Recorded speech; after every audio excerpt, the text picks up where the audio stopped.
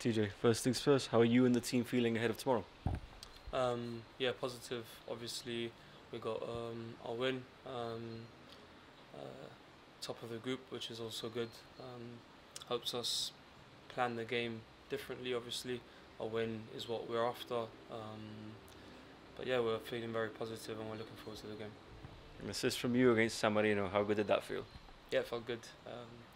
It felt good because me and Ethan have a good connection, and we had this special moment the night before, just speaking about something, and obviously I was really happy that I was able to give him an assist and him score. And now against Liechtenstein, last time we played them here, you scored. So what memories do you have from that match? Very good memories. We, I think, played round in October, and then we won the group in November.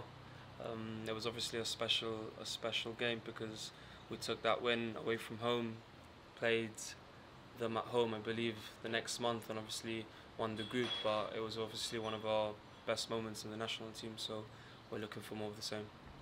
Like you said, they are more of the same. Is that the aim for tomorrow? 100%. The aim for tomorrow is obviously to win the game, get at them for 95, 99 minutes or whatever the game may last.